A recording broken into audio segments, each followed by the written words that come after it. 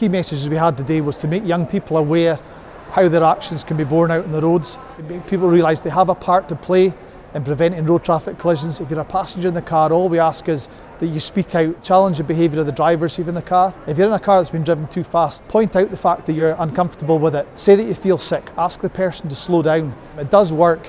For young drivers, what we want to do is make them think about their behaviour and driving styles.